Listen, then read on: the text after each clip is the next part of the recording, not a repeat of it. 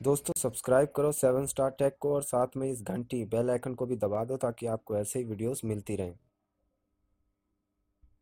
बहुत बहुत स्वागत है दोस्तों आप सभी का 7startech यूट्यूब चैनल पे। दोस्तों मेरा नाम है आशीष पांडे और आज मैं दोस्तों आपको बताने वाला हूं मैथ एग्जाम के दोस्तों आपको इंपॉर्टेंट क्वेश्चंस कहां से मिलेंगे। जी हां दोस्तों, बोर्ड एग्जाम के 10th या 12th क्लास के दोनों के दोस्तों आपको इंपॉर्टेंट क्वेश्चन मैं इस वीडियो में बताने वाला हूं। तो इस वीडियो को एंड तक देखना दोस्तों, और अगर अभी तक आपने चैनल को सब्सक्राइब नहीं करा है तो सब्सक्राइब कर लेना। साथ ही में अगर आप मेरे को इंस्टाग्राम पे फॉलो नहीं करते हैं तो फॉलो कर लो, वहां पर आपको दोस्तों इंपॉर्टेंट अपडेट्स मिलते रहेंगे काफी पहले। तो वहां पर अगर आप मेरे को फॉलो नहीं करते हैं तो कर लेना, लिंक आपको नीचे डिस्क्रिप्शन में मिल जाएगा या फिर मेरी इंस्टाग्राम आईडी ये है। तो दोस्तों अगर मैं बात करूं यहाँ पर इंपॉर्टेंट क्वेश्चंस की, ये इंपॉर्टेंट क्वेश्चन ना तो दोस्तों मैंने बनाए हैं ना किसी और ने, ये सीबीएसई की तरफ से आते हैं। और ये आप देख सकते हैं कि यहां पर सैंपल क्वेश्चन पेपर, ये जो सीबीएसई ने खुद बनाया है इस चीज को, और ये आप सारे ईयर का देख सकते हैं। तो इन सारे ईयर का अगर आप सॉल्व करते हैं तो आपकी समझ लीजिए कि बस इनसे ज्यादा इंपॉर्टेंट क्वेश्चन आपको और कोई नहीं बता सकता है, क्योंकि ये सीबीएसई ने खुद बताया हुआ है। ये सैंपल क्वेश्चन पेपर है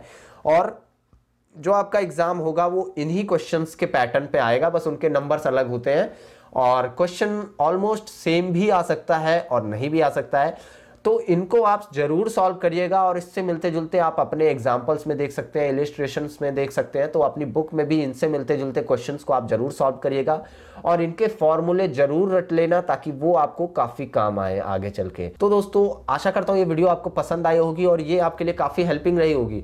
आपको लिंक नीचे डिस्क्रिप्शन में मिल जाएगा, तो आप जाके अगर आप 10th के हैं तो 10th पे क्लिक कर सकते हैं, 12th के हैं तो 12th के, और आप अपने सैंपल क्वेश्चन पेपर्स को डाउनलोड कर सकते हैं और उनके मदद से आप तैयारी कर लीजिएगा। और साथ ही में मार्किंग स्कीम से आप अपना आंसर भी चेक कर सकते हैं कि जो आपने आंसर लिखा है वो सही है या नहीं। साथ ही में आपको आंसर लिखने का सही पैटर्न भी वहां पर पता चल जाएगा कि आपको सही पैटर्न क्या है, ताकि आपके एग्जाम में अच्छे मार्क्स आए।